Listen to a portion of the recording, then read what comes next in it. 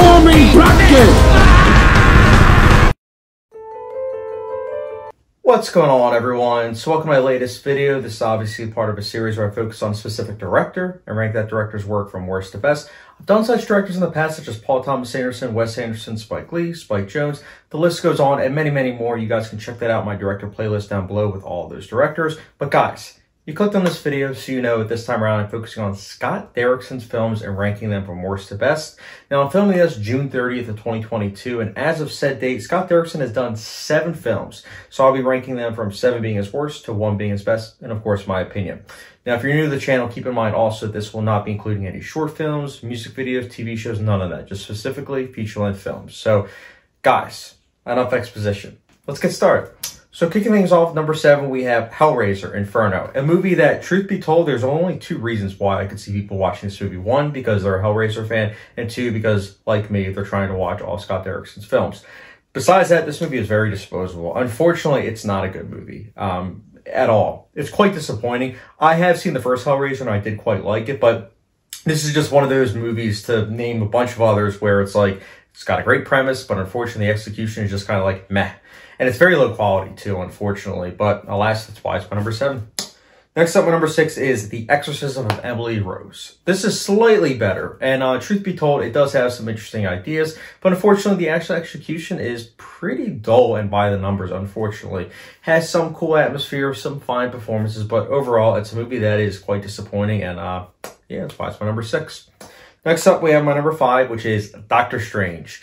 Some pretty cool visual effects. Benedict Cumberbatch is good, obviously, as Doctor Strange. Some cool directing flair from Derrickson. And besides that, though, this movie is pretty by the numbers of the MCU. Like, watching this, you can kind of tell that it's a Derrickson film, but at the same time, mostly kind of gets overwhelmed by the fact that with an MCU movie, you kind of have to follow a template, and this movie definitely followed a template to a T. But Scott Derrickson managed to add some nuggets of his style in this movie, but you kind of have to get a microscope and kind of look for him. But not a bad movie, just kind of a okay movie. And that is why it is my number 5. Next up, my number 4, and this is going to be a controversial pick, but my number 4 is The Day the Earth Stood Still. That's right, the Keanu Reeves movie. I saw this when I was a teenager several times.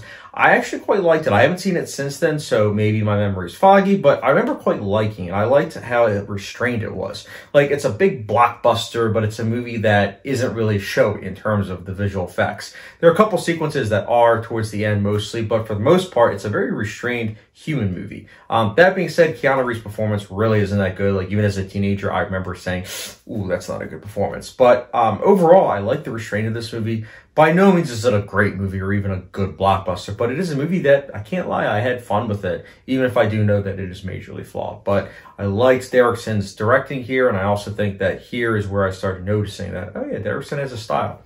And that is why it's my number 4. Next up, my number 3 is Deliver Us from Evil. By no means a good movie. Similar to The Day the Earth Stood Still, I like the atmosphere more than the actual movie. Deliver Us from Evil is a very by-the-numbers horror film. But early on, not really the case. In fact, early on, sure, I guess you could argue that it's kind of vibing off of The Exorcist. But even still, it kind of made it its own.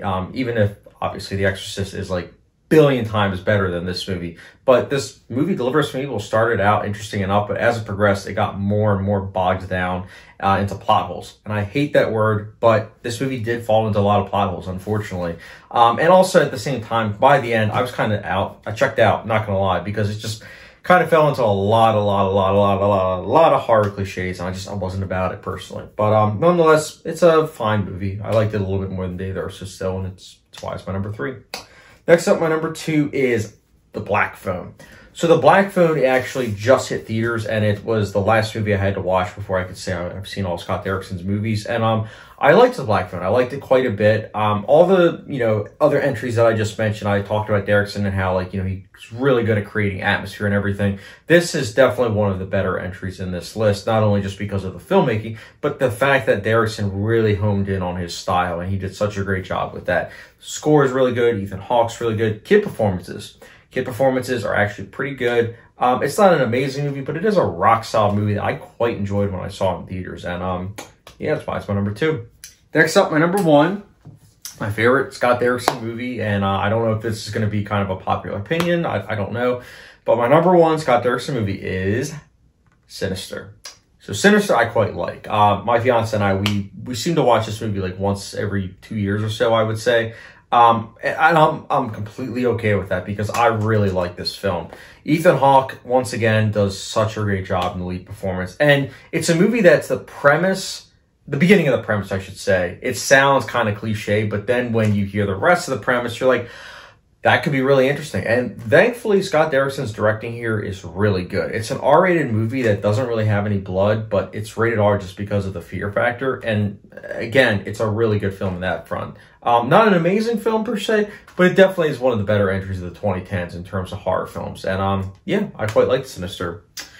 So you guys, that's my ranking for Scott Derrickson's films. Let me know your ranking of his films down below. But I did want to quickly mention Scott Derrickson's like style because I sometimes forget, I'm human, but I sometimes like to talk about the director after the fact that, you know, I've ranked his work to see, you know, what my thoughts are on the director. And Scott Derrickson is an interesting case where he definitely is like a studio director where, as you saw, many of these movies are blockbusters, but studios call upon him. And I think that within the studio system, he does a pretty good job and he makes it his own. And I like the fact that when you watch one of his movies, even if at the end result is something that's kind of like meh or disappointing, he still does a great job of reeling you in from Act 1 and Act 2, and he knows how to pick performances. Like, really good actors are in his movies. Is he one of the best directors? No, but he is a solid director, and you know, when I hear his name, I gotta say, I do look forward to seeing what he's going to be coming out with next. So, anyways, guys, again, let me know your thoughts on Scott Derrickson's films, ranked down below, and as always, guys, thank you very much for watching. With the subscription, notification bell, and I will catch you guys later, and follow me on Letterboxd.